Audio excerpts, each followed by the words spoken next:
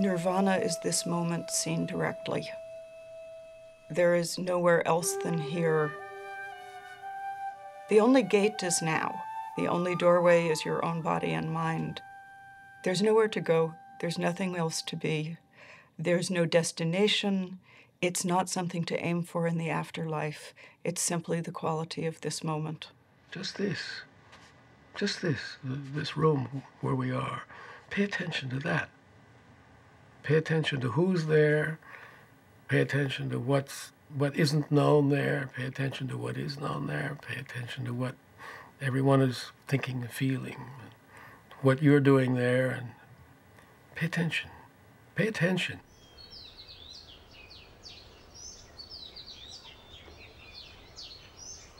For weeks, the Buddha remained near the Bodhi tree, peaceful and serene. He was tempted to retire into a profound solitude, instead of trying to teach others what it had taken him 6 long years to discover for himself. He wants to stay there. He's very happy. He doesn't want to go out. He says to himself, no one is going to understand this. You know, people are going to think I'm crazy. They're going to think I'm nuts. Buddha saw the nature of the people. Envy and jealousy and strong negative mental states. All the people in the world, they are like the fishes wriggling in the very shallow water. So Buddha, he himself, afraid to teach the people.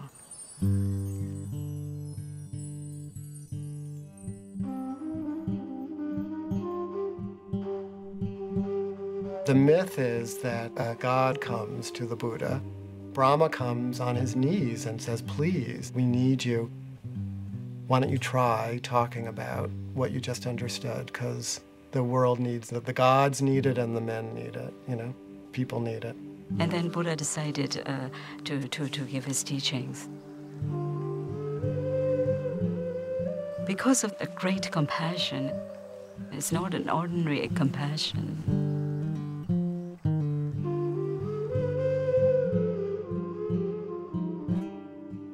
When you feel the feelings of others, you automatically don't want them to feel bad. You feel the feeling of your hand, you don't put it in the oven. I mean, you're not being compassionate to your hand, you just feel the pain, so you're not going to put it there. So you feel others' pain, you're going to do your best to help them alleviate it. When somebody becomes enlightened, something blooms in his heart. It's like a flower blooms, and it cannot hold the fragrance. It has to naturally release. So it's like he naturally had to release his radiance. He has to share this joy that was in his heart.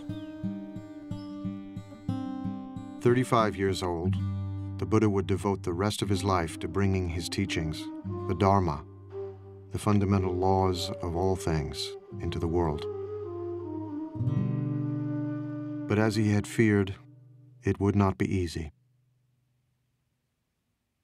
As he set off to share what he had learned, he met a wandering ascetic.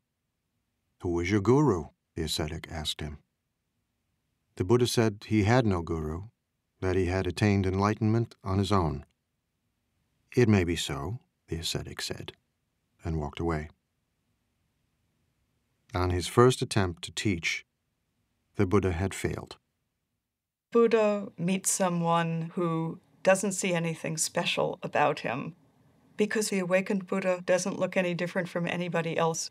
He is ordinary. Buddhism is not about being special. Buddhism is about being ordinary. And it is not about the continual exudation of bliss. It is about walking a normal human life with normal human beings, doing normal human things. And this reminds you that you yourself might be a Buddha. At this moment, the person you're looking at might be one. It's an interesting practice. Just each person you see as you walk down the street, Buddha, Buddha, Buddha, Buddha, Buddha.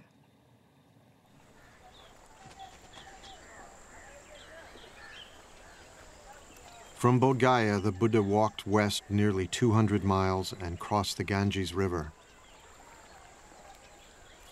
He was still searching for a way to explain to others what he feared was unexplainable, the path to the enlightenment he himself had experienced.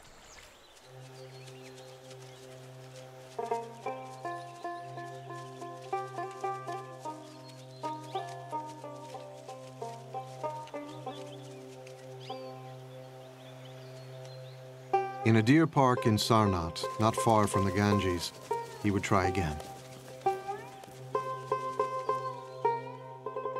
His 5 former companions were still practicing the austerities he himself had abandoned. From far off they saw me coming, and on seeing me, made a pact with one another, the Buddha recalled.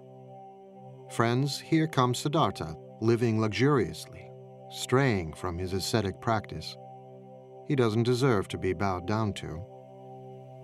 These are his buddies who were just disappointed and disgusted with him for giving in after they'd all been trying to starve themselves into enlightenment. So they're a little distrustful at the beginning. They refer to him as an equal, and he then tells them, no, that's not the term you should use when you refer to a Tathagata, to a being who's gone beyond. And so he sets them straight. And they then become the first people to hear the content of what he realized under the Bodhi tree. His first teaching would later be called Setting in Motion the Wheel of the Dharma, because it brought the Buddha's message into the world for the first time.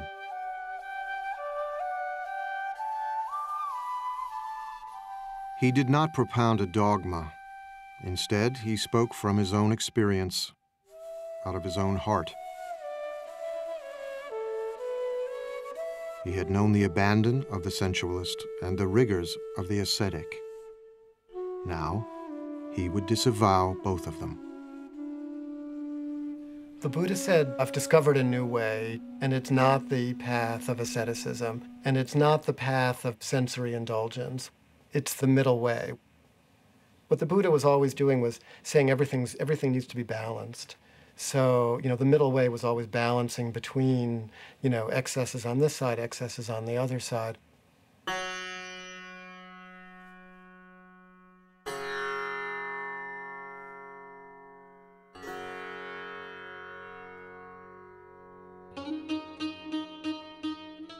Fair goes the dancing when the sitar is tuned. Tune us the sitar, neither high nor low, and we will dance away the hearts of men.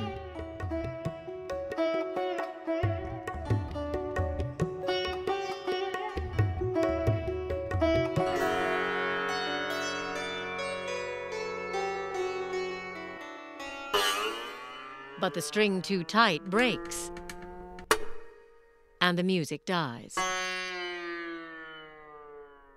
The string too slack has no sound, and the music dies.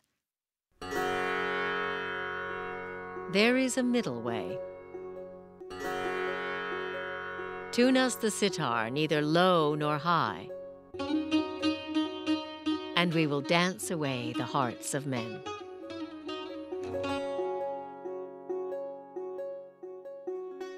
The path to enlightenment lay along the middle way, the Buddha taught, and the ascetics listened.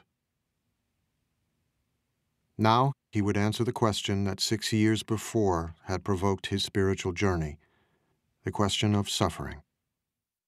Buddhists don't have a creation story. There is no creator deity. It's not really of interest. It's not an issue.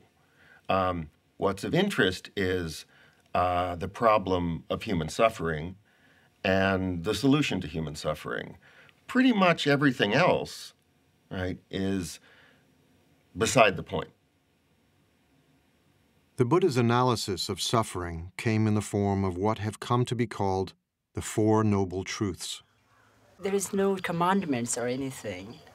The first noble truth is that there is suffering in this world. Generally, this suffering has been mistranslated. Suffering is not entirely accurate to the word that the Buddha probably used. It means something closer to dissatisfaction, that, we're never quite happy, and if we are, that's gone in an instant anyhow. And he says that this suffering, this unsatisfactoriness, doesn't arise by itself. It has causes. Our own mind causes it.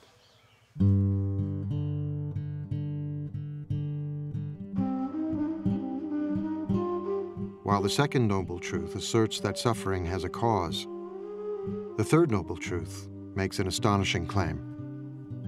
You really can be free of suffering by understanding the cause of suffering. Nobody tells you that. And so that was a huge announcement.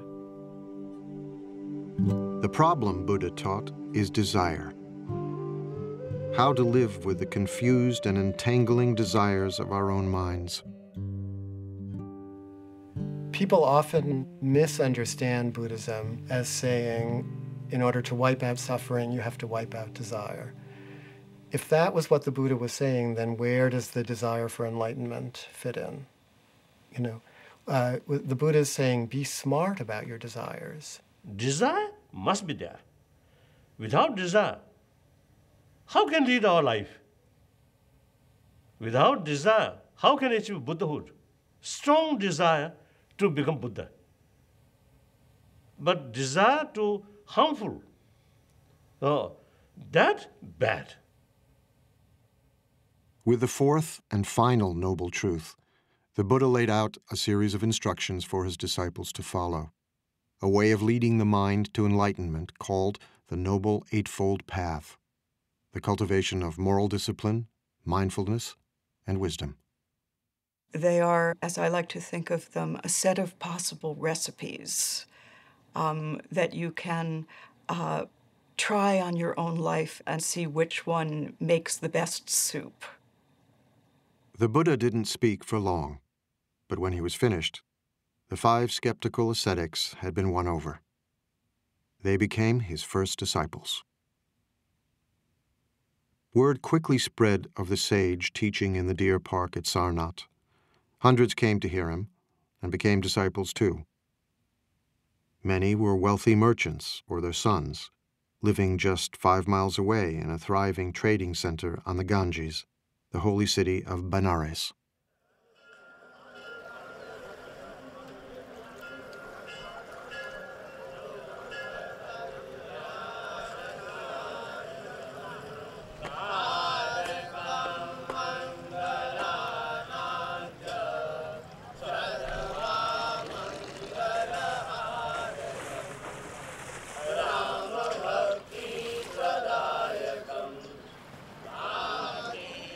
Today, Benares is the most sacred city in all of India, as it has been for millennia.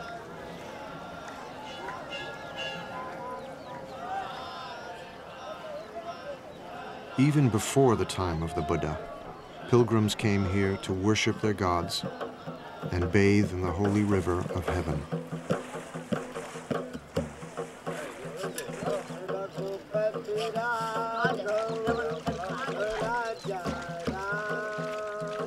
You see people purifying themselves, bathing in the Ganges. You see priests performing rituals.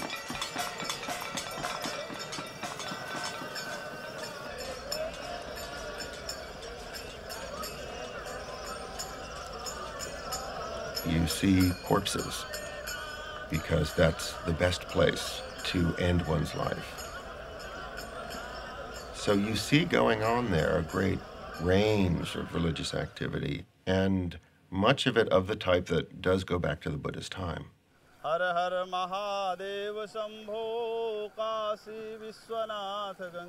Many of today's sacred ceremonies on the Ganges echo the ancient practices of the Vedic priests, the Brahmins. In the Buddha's day, only the Brahmins could mediate between the gods and men. Only they could conduct the holy rituals that were said to preserve the universe itself.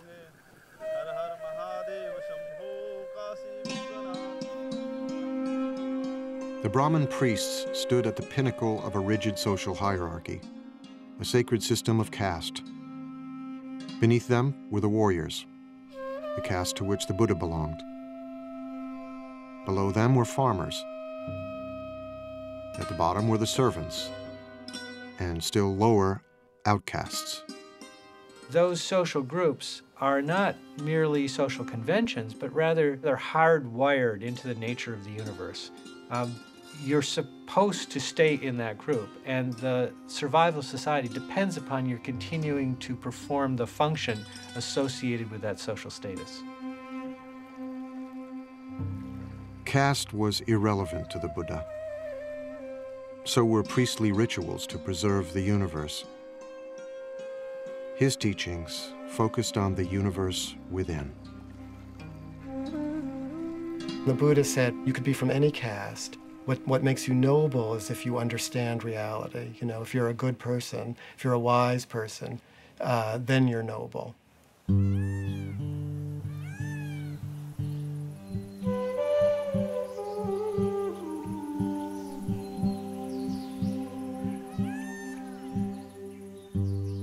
In time, a devoted gathering of monks formed around the Buddha at Sarnath, near the Ganges. Broken stones and fallen pillars mark what remains of what grew to be a vibrant monastic community, the Sangha.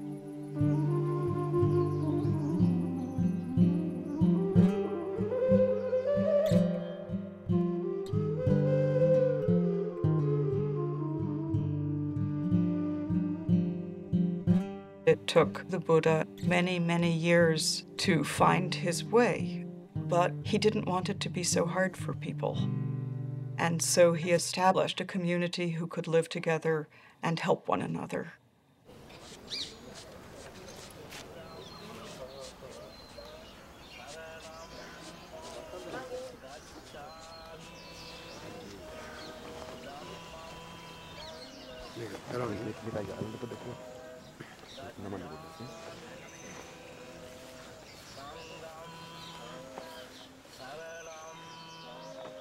In a ceremony evoking the beginning of the Buddha's own spiritual journey, fledgling monks of all ages say goodbye to their families and homes and join the Sangha.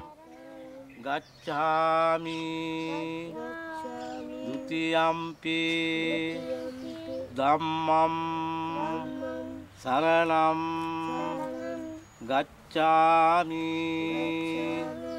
I go to the refuge of the Buddha, I go to the refuge of the Dhamma, and I go to the refuge of the Sangha. Sanghang saranang gacchami. The Sangha is an embodiment of Buddha's experiential wisdom. What happens if people practice this thing? Are they truly happy or not? Are they joyful or not? So I think Buddha wanted to also leave a perfect example of his teaching, an alive teaching, a teaching that walks, a teaching that can talk, a teaching that can laugh. So I would say Sangha is just like a living example of Buddha's teaching.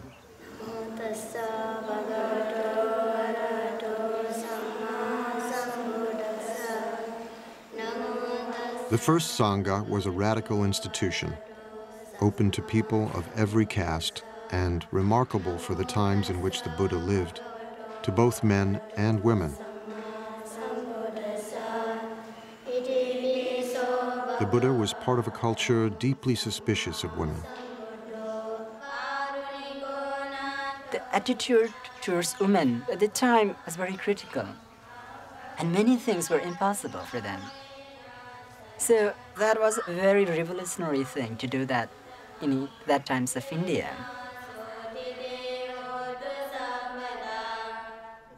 By ordaining women as nuns, the Buddha gave women the chance to escape the drudgery of daily life.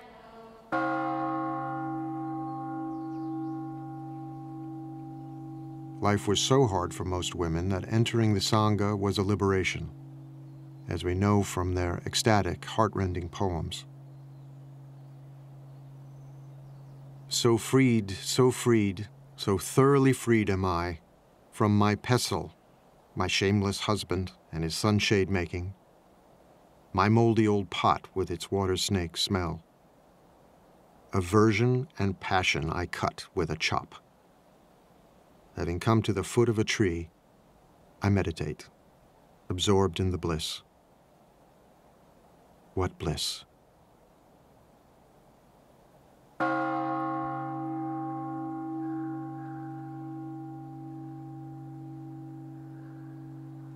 Bliss, nirvana, the Buddha taught, could be found in the fleeting moment through the practice of meditation.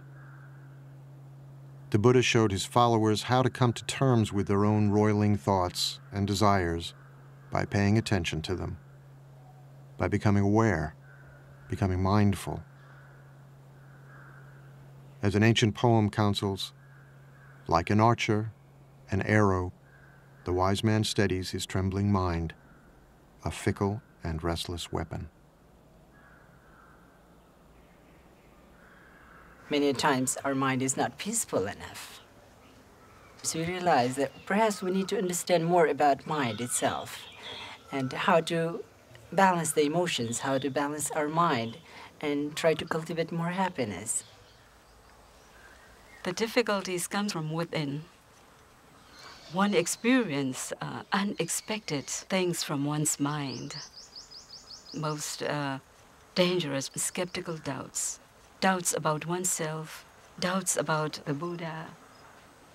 Physical is we can get from from the food and from the supplement of vitamins and and for the mind, this is the only way we have to. Only medicine. Meditation is not about getting rid of anger, getting rid of lust, or getting rid of jealousy. Even while becoming monk, often we experience angers. It happens. It often happens when people start teasing you like a shaven, bald-headed person. But it gives a good chance for us to realize that, okay, let's see, this anger arises. What is it? What most often happens in our ordinary life is that whenever we experience these emotions, we get stuck into it. It starts twisting us. But Buddhism is going through inside it and getting out of it peacefully. And I think that gives us more joy. And that makes human life more full, more around. It's not like we are not living in partial truth, but it's like whole of things together. It takes time to comprehend this. And then, by practicing again and again, the practitioner becomes very balanced, and one reaches a state of very strong equanimity. Equanimity towards the physical and mental objects. And this is the base camp for the summit. Enlightenment.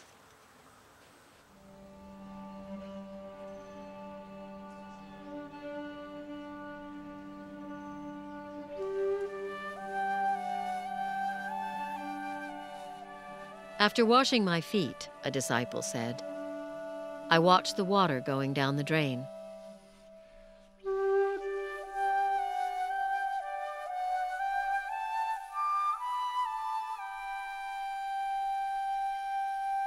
I am calm.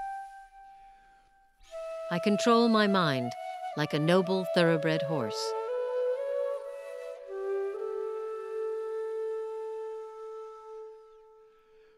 Taking a lamp, I enter my cell. Thinking of sleep, I sit on my bed.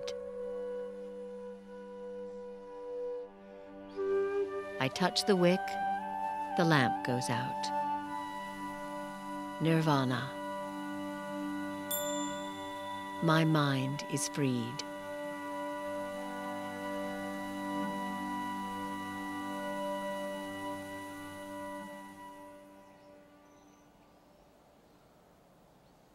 The mind is as restless as a monkey, the Buddha taught. Who you are, what you think of as your self, is constantly changing. Like a river, endlessly flowing, one thing today, another tomorrow. There's water in a river, then there's water in a glass, and then the water is back in the air, and then it's back in the river. The water's there, but what is it? That's a way to think about the self in Buddhism. One moment you're angry, the next moment you're laughing. Who are you?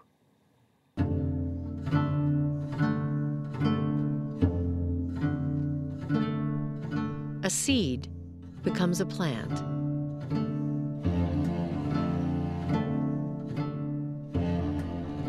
Wisps of grass are spun into a rope.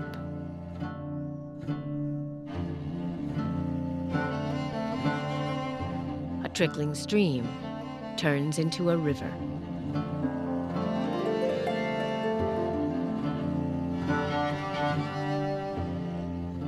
The self comes and the self goes. Simply notice how from one moment to another, yourself is actually not as much the same as we think it is. What the Buddha realizes is that if we can get rid of this fundamental misunderstanding of the nature of the self based on egotism, we won't cling to things. We won't screw up everything we do because we're thinking about it in the wrong way. Once you stop centering your feelings about your feelings on yourself, what naturally arises is simple compassion. Compassion for your own suffering, compassion for the suffering of others. Even the most abstract of the Buddha's teachings had a practical, ethical dimension. Compassion, the Buddha taught, comes from understanding impermanence, transience, flow, how one thing passes into another, how everything and everyone is connected. When this is, that is. From the arising of this comes the arising of that. When this isn't, that isn't. From the cessation of this comes the cessation of that.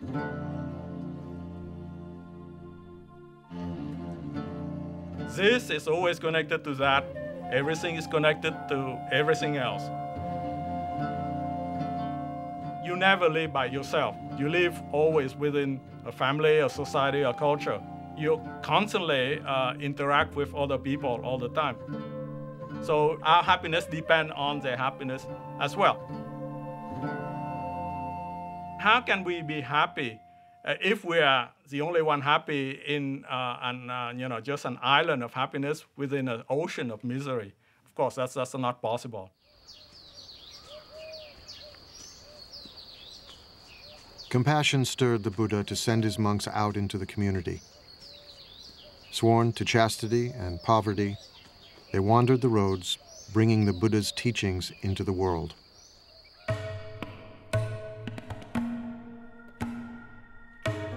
Go forth, monks, for the happiness of the many, out of compassion for the world. There are beings whose eyes have little dust on them, who will perish if they do not hear the teaching. But if they hear the teaching, they will gain liberation. The monks exist by begging. We think of begging as kind of a bad thing. Begging in this tradition is a good thing. It's a sign of spiritual purity. You're not allowed to beg tomorrow's lunch today. Only today's lunch. Then you can't eat from noon until dawn the next day. Then you have to go out and get another lunch. And then in exchange for lunch, you give a lecture. Unless they say we don't want to hear about it, then you don't. But that's the only thing but that forces you to interact with the lay community. And if you're not serving them, if you're not doing something useful for them, they won't put anything in your bowl, and that will be the end of your community.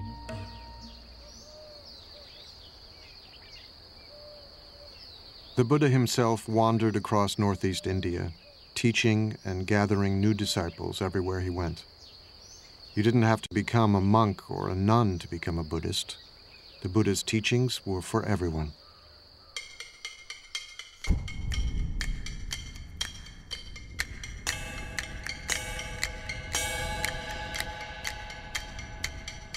Everything is burning. What is burning? The eyes are burning. Everything seen by the eyes is burning.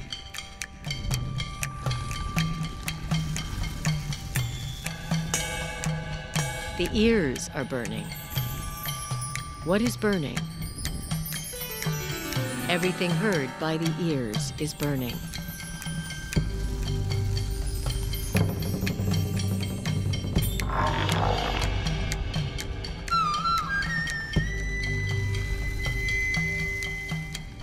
The nose is burning. Smells are ablaze. The tongue is burning. Tastes are ablaze. The body is burning. The mind is burning. We're on fire. We may not know it, but we're on fire, and we have to put that fire out. We're burning with desire, right? We're burning with craving. Everything about us is out of control. The Buddha goes on to talk about the three poisons: greed and anger and ignorance, and how the three poisons are what is making the fire. And the way out of doing this is not to deny the three poisons, but to recognize that if you turn them round, you come to their opposites. Instead of greed, you have generosity. Instead of anger, you have compassion. And instead of ignorance, you have wisdom.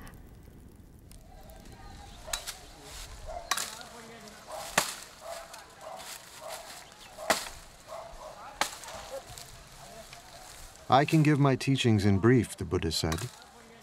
I can teach in detail. It is those who understand that are hard to find. There are stories of people coming to the Buddha and saying, I am leaving your teaching because you have not told me about whether there is a life after death or whether there is another world. And the Buddha says, did I ever say that I would give you the answer to these things? No, Lord, you didn't. Why do you think that I never said that I would give you the answer to these things? Because these are not the things that you need to know. The thing that you need to know is how to deal with suffering. Because at this very moment, what made you ask that question was suffering. The Buddha was, above all, a pragmatist. He did not expect his followers to agree with everything he said. He encouraged them to debate and argue, to challenge him. Buddhists say, my follower should not accept my teaching out of devotion, but rather your own experiment. Even Buddha himself, in order to get final enlightenment, need hard work. So investigate based on reason, through logical investigation. If something contradicts in the Buddha's own word, then we have the right to reject that.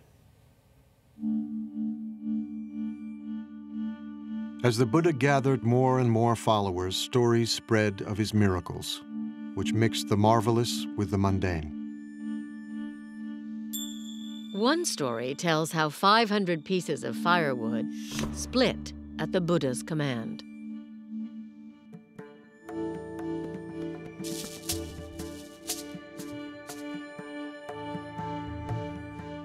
In another, a mad elephant charged wildly down a street, forcing everyone to flee.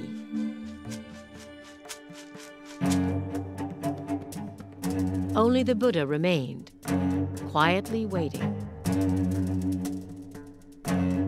The elephant, overcome by the Buddha's radiant kindness, knelt before him, and the Buddha patted his leathery trunk. What is the meaning of miracle? Miracle is something unexpected. I think 100 years ago, jumbo jets or some of these really computers or these, I think in their eye, this is something miracle. Because miracle is something cannot understand.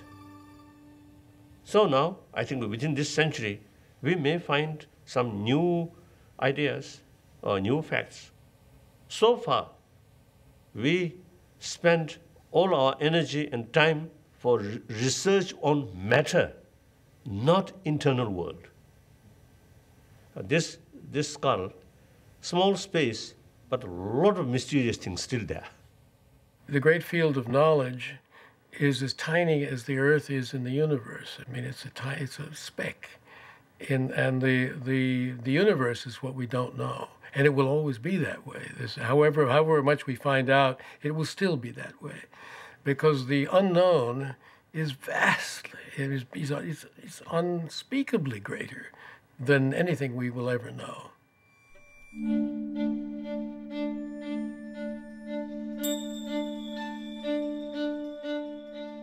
In one of the most storied miracles, the Buddha strode on a jeweled walkway suspended in midair, while streams of water spouted and flames flashed from his body, shooting out to the very edge of the universe.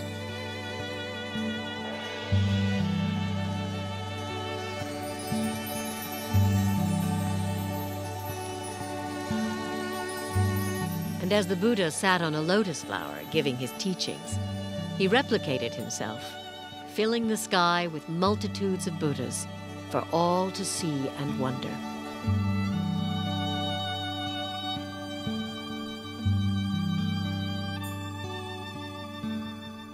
Do we believe that literally? Does it matter whether we believe it literally? What many of those miraculous stories are about is the sheer wonder of it all. The very fact that the whole of unknown time and space has led to this very moment when we're sitting here talking to, when we are sitting here talking to each other, is utterly miraculous. Sitting here in a room, having had a cup of coffee, having taken it out of a beautiful blue and white porcelain mug, what could be more miraculous than that? Everyday life around us is already so implausible and so glorious that what need for further miracles? And that's the teaching of the Buddha.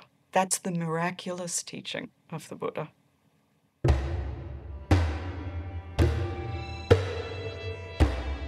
Violence, the Buddha taught, always leads to more violence. To the slayer comes a slayer. To the conqueror comes a conqueror. He who plunders is plundered in turn. War was endemic in the Buddha's age, ravaging northeast India again and again. Although kings and their ministers sought his counsel, the Buddha offered no grand political vision. He was powerless to stop the killing and the fighting. Even the men, women, and children of his former kingdom were massacred by a marauding king, forced into pits and trampled by elephants.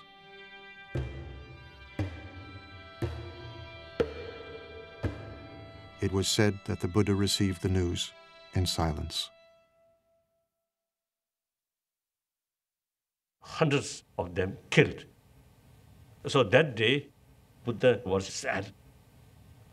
Buddha's a human being. So he acts like a human being. So sometimes you see, he also, they fail. He failed to perform miracle. The Buddha failed, but we as the Buddha fail constantly. And part of our suffering is our failure, our recognition of our failure. Buddhism doesn't argue with reality. There will always be both the potential for awakening in any moment and the potential for incredible damage at any moment. And if we fool ourselves into thinking we're past that, we will do incredible damage. Change, the Buddha said, must come from within. The Buddha starts always with the mind and talks about the violence in the mind and says that violence in the world is a result of violence in the mind. A tree lives on its roots. If you change the root, you change the tree. Culture lives in human beings. If you change the human heart, the culture will follow.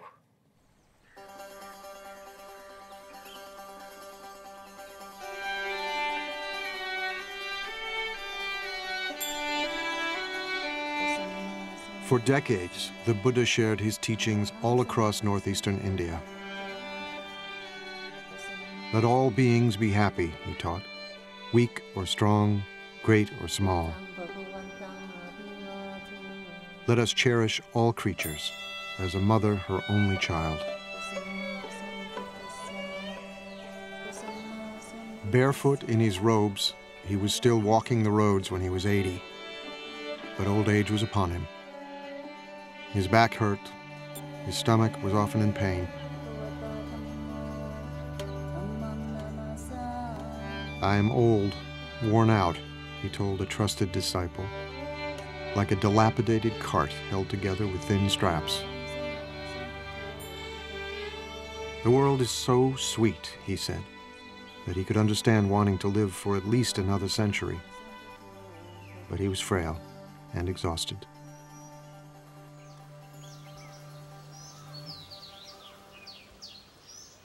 He became ill near Kushinagara, a remote village near the border of Nepal, when he was offered a meal which would prove deadly. The food was spoiled. He ate what was offered to him, and it's said that he knew it was bad, but he took it anyway because it was offered and didn't want the person who offered it to feel bad because it was his time.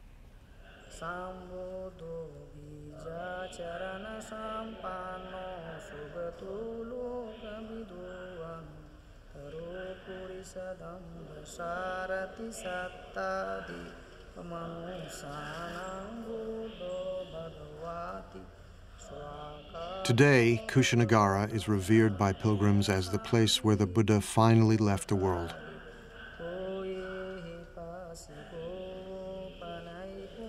It was in Kushinagara where he grew weak and asked to be laid on his side in a quiet grove of sal trees. As he neared the end, his disciples began to weep, stricken with grief.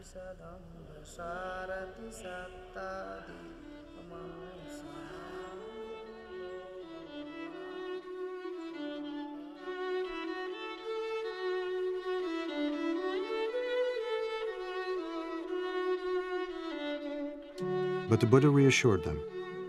All things change, he said. Whatever is born is subject to decay. He's saying this is a natural process. He tells his disciples, use this time, use the energy here, even this, for your own awakening. So he used even his own death and their sadness as a time to remind them of what their real task was.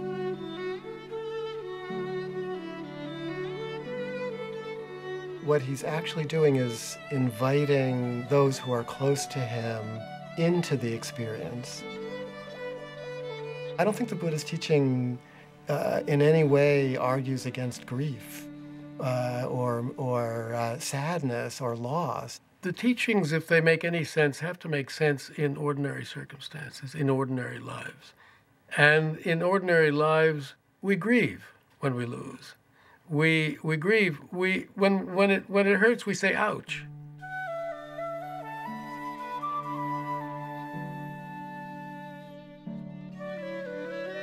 Buddhism is trying to look at things the way they are, the way it is, just as it is. It hurts. This is life. This is our life. And our relation to life involves losing it, too. You don't get beyond these things. You don't get beyond them. It's all right to feel what human beings feel. And we are not supposed to turn into rocks or trees when we practice Buddhism. Buddhas laugh, cry, dance, feel ecstasy, probably even feel despair. It is how we know the world. It is how we live inside of our hearts and not dissociated from them. The Buddha had always been saying goodbye. Now he prepared to leave the earth forever. He would never be reborn, never die again. It may be that after I'm gone, the Buddha told his disciples, that some of you will think, now we have no teacher. But that is not how you should see it. Let the Dharma and the discipline that I have taught you be your teacher. All individual things pass away. Strive on, untiringly. These were the Buddha's last words.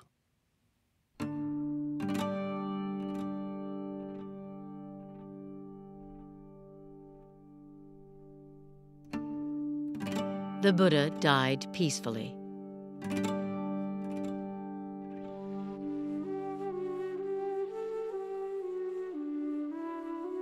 His head was pointed to the north, his face to the west.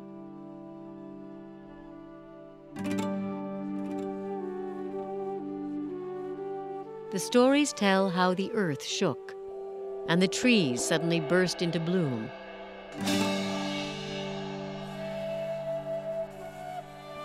Their petals falling gently on his still body, falling out of reverence.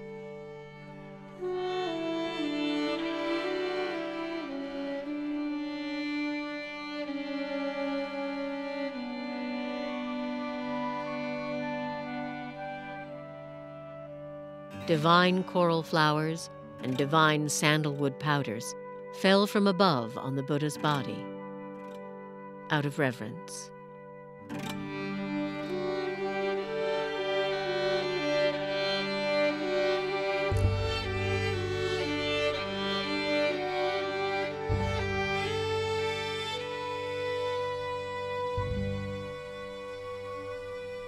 His disciples were quite upset. What are we going to do without our teacher? We will be lost without our teacher. But his instruction was so simple and so clear. I am not your light. I am not your authority. You've been with me a long time now. Be your own light.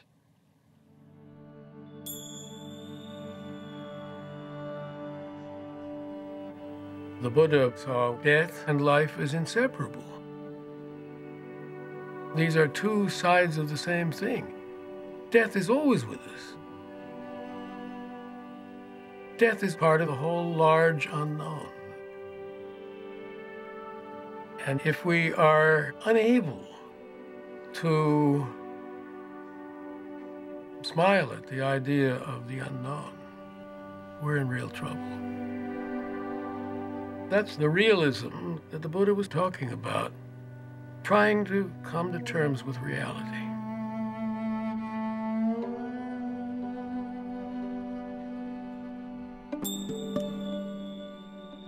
When he was 29 and still Prince Siddhartha, the Buddha had left his wife, child, and family to try and understand the nature of suffering.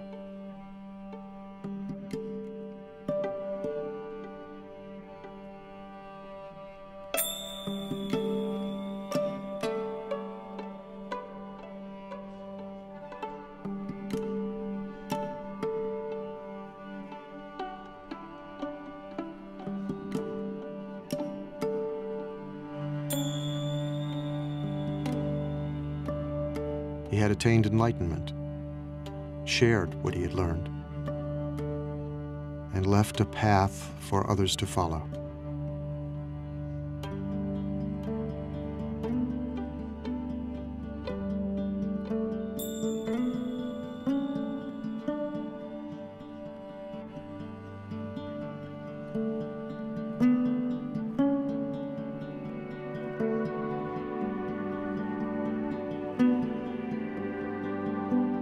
Now he was gone. But before he died, he had asked his followers to remember him by making pilgrimage. to the place of his death, to where he gave his first teachings,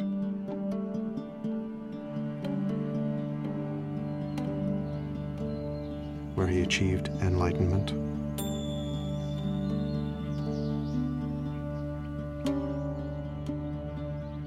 and where he was born.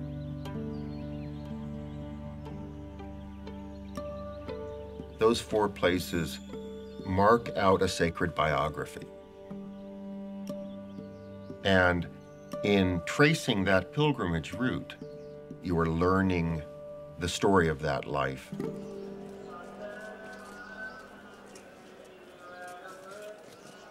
At places of pilgrimage, temples were built, images were installed, and relics were enshrined. Millions of people get immense inspiration. Buddha's spirit always there. But real Buddha's holy places is within oneself. That's important. So real Buddhist sacred place we must build within ourselves. We must build within our heart.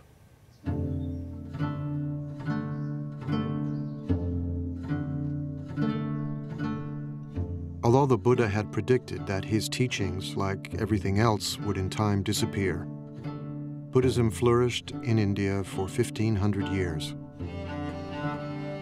Spread into Sri Lanka, Central and Southeast Asia, Tibet, China, Korea, Japan, and in the 20th century, to Europe and the Americas, adapting different forms and shapes wherever it took root, attracting many millions of men and women who practiced the Buddha's teachings both within and outside the monastic community.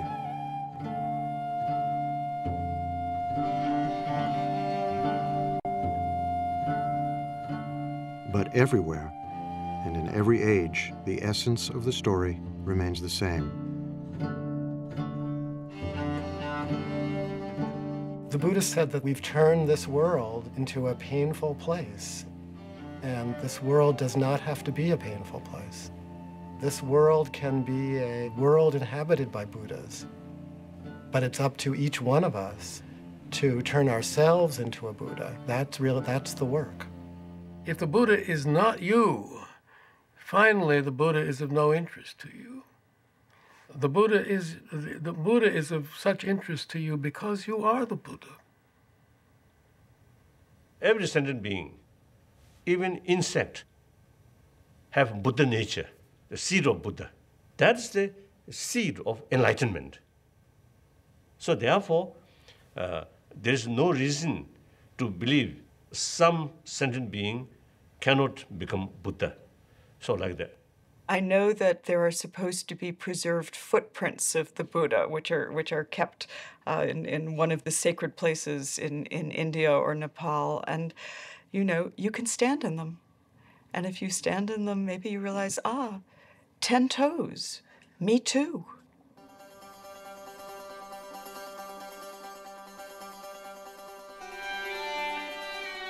There is a story of a Brahmin who one day found the Buddha under a tree, calmly meditating. The Buddha's mind was still. He radiated such power and strength that the Brahmin was reminded of a tusker elephant.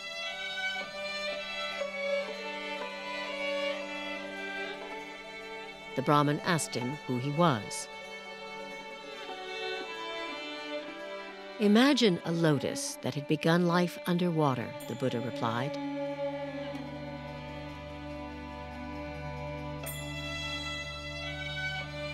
But grew and rose above the surface until it stood free.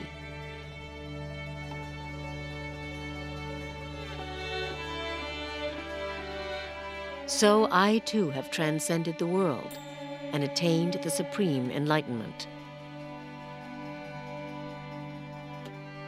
Who are you then? The Brahmin wondered. Remember me, the Buddha said, as the one who woke up.